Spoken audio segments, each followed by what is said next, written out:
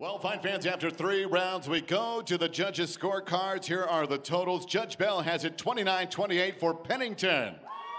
D'Amato, 29-28, Vieira.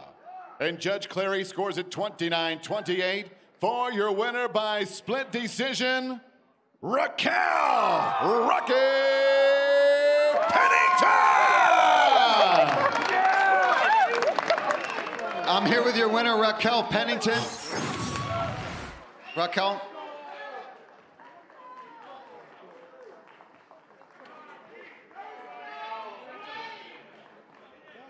First of all, great sportsmanship. Congratulations. When the judges' scorecards were being read, what was going through your mind? You know, honestly, I wanted to come out, do a little bit more. We always have something that we want to do more in a fight, and I prepared so hard for this fight. It's been a long camp.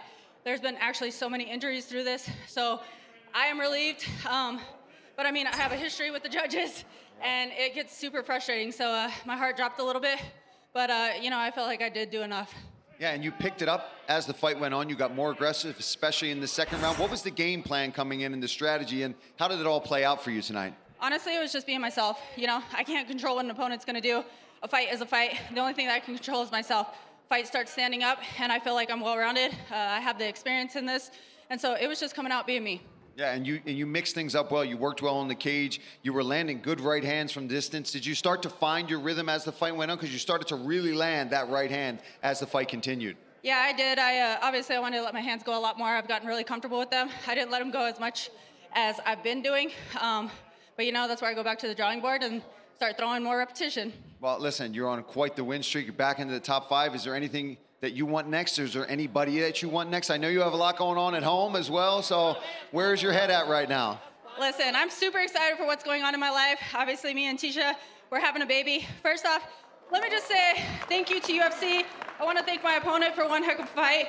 I want to thank my coaches, Tyler, Jason, Justin, Manny, Antoine, my mental coach, Frazier, like everybody at the gym who's helped me prepare, my amazing family, all my friends, you know, everything, the amazing fans out there.